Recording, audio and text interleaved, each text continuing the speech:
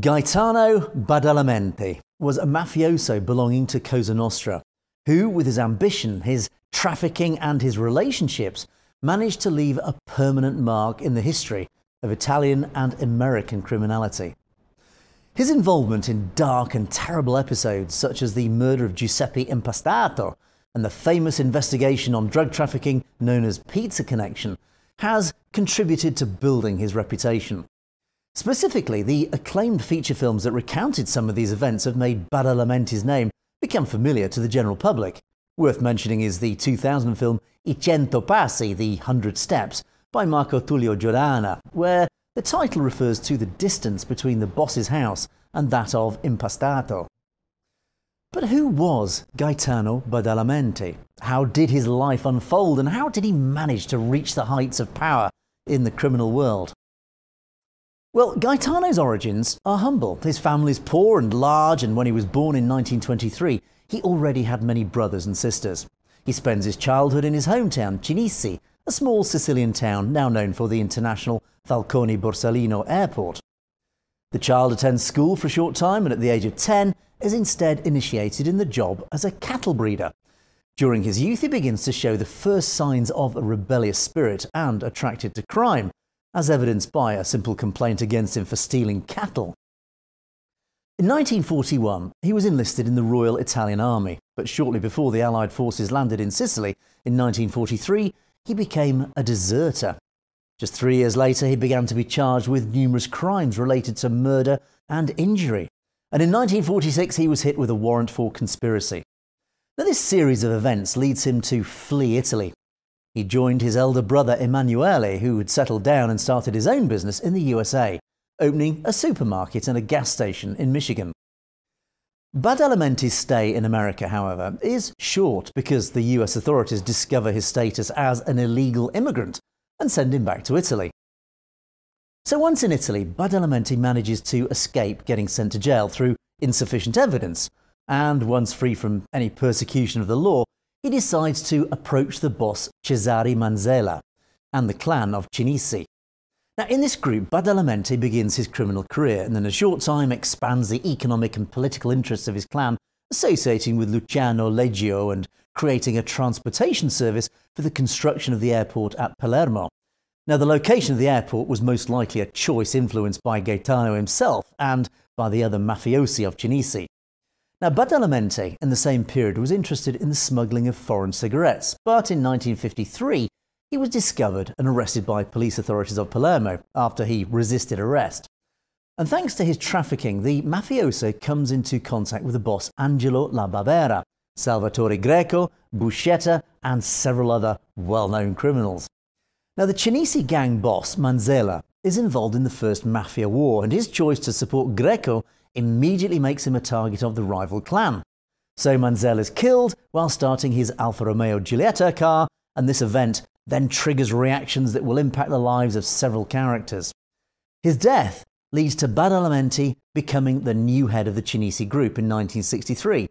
Not only that, Manzella's nephew is Giuseppe Impastato, who, still as a teenager, is traumatized by the brutal murder. Later, he'll engage in the fight against the mafia and will be assassinated at the behest of the same Gaetano.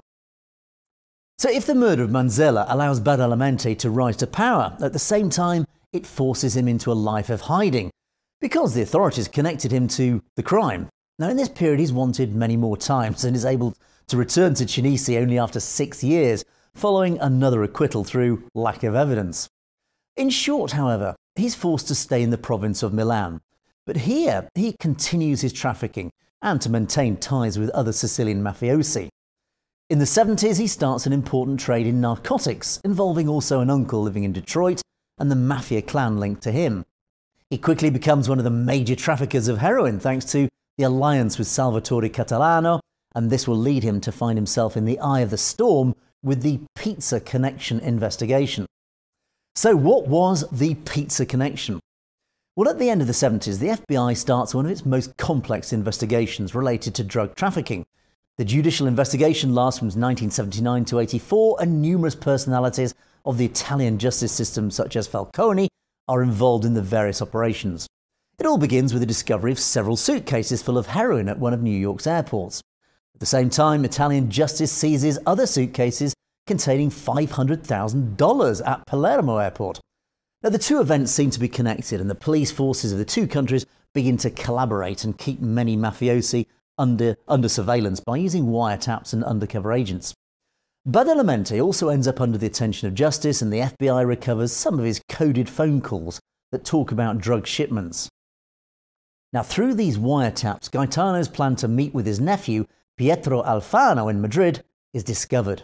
Pietro, known as Pete, was the owner of a pizzeria in Illinois, and according to the investigation, the first point of contact in the USA for heroin trafficking. Badalamenti is stopped, arrested in Madrid by Spanish, US and Italian police forces, and the mafioso taken to New York ends up on trial, and the investigation against him and 18 other defendants is called the Pizza Connection. So after a trial lasting 2 years, Badalamenti is sentenced to 45 years in prison. Badalamenti remains in prison in the USA and will be sentenced by the Italian justice only much later, in 2002, for the murder of Giuseppe Impastato, called Peppino. Now, Impastato was a journalist and radio host, as well as a nephew of the boss Manzella, who followed an anti-mafia ideology, and through his radio shows denounced the mafia and politicians that were entangled with them. And among these were also Badalamenti, who Impastato insultingly called sitting cano. Now, Peppino tried to enter politics, but before the outcome of the vote itself, he was killed. In reality, they tried to make his death appear like a suicide to stain his reputation, and only much later, thanks to the commitment and the accusations of his brother and his mother Felicia, the truth emerged and his death was realised to be the result of the mafia. Gaetano Badalamenti died 2 years after being given his life sentence in Italy. He passed away in a Massachusetts hospital from a heart attack. The mafioso is 80 years old and will be remembered for the great power that he acquired in the international heroin trade. So there you have it, another interesting character in the history of organised crime. So we hope you found it interesting. We still have loads more fascinating videos in the pipeline, so why not click on that subscribe button to make sure you don't miss out on them. So until next time, folks, ciao.